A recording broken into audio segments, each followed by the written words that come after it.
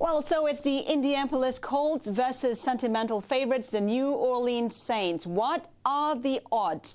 Let's get them from Jimmy Vaccaro. He's run sports betting books for venerable Las Vegas institutions, including the Mirage and the former MGM Grand. Las Vegas insiders have called Jimmy the most influential line maker in the last 25 years. On a completely random note, Jimmy is the brother of Sonny Vaccaro, who during his tenure at Nike signed Michael Jordan to his first sneaker deal. Jimmy, good to have you on the show. You've been following Super Bowl games for decades now. Is there anything that makes this year's Super Bowl any different from the ones before?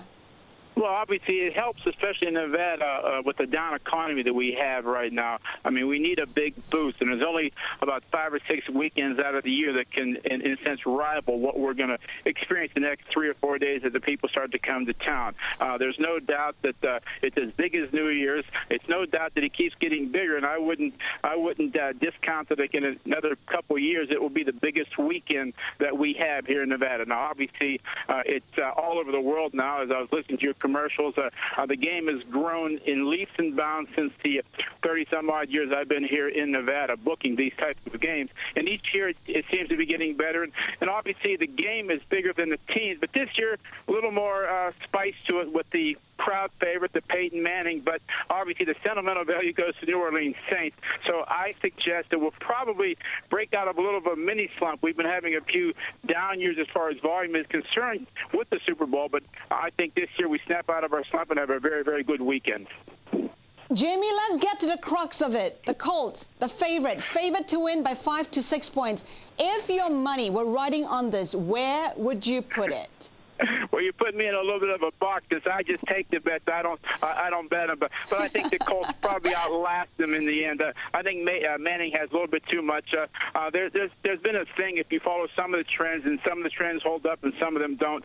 When you're first time in, it's real hard to win this football game. I think first time in people are actually 3-9 in the last 12 times it's been there. A little upper hand to the Colts, who played in the same stadium 3 years ago and they won their Super Bowl. They actually stayed in the same hotel. They have the routine down. And for all the fanfare that the Saints are getting, because obviously the Who Dat Nation is standing up, and for a lot of good reasons. It's the first time it has something to cheer about in over 40 years. But I still think the Colts, only because they showed so well against the Jets in the second half, and the Saints, make no mistake about it, they played a little bit lucky getting past the Packers a few weeks ago with a botched interception by far. They could have lost that game very easily. So although I don't know the final score, I'll give you a prediction. I'll say like 31-20 Colts. All right. Hey, how much money normally goes into the sports books for the Super Bowl game? Give us some perspective here. Well, this year we're hoping to get back around the $87 to $90 million mark, and that's just for the state of Nevada. And that probably represents about 1% of what the worldwide handle will be on this game, meaning the offshore industry, meaning all the legal bet shops in the European countries, and naturally now with everything going on around with the illegal bookmakers, we probably write about 1% of what the total handle will be worldwide on a game like this. But we're hoping to get back to around $90 million for the gross amount wagered here in the state of Nevada come Sunday afternoon at 3:30. Jimmy Vaccaro, Lucky's Race and Sportsbook, thank you very much for being on the trade today.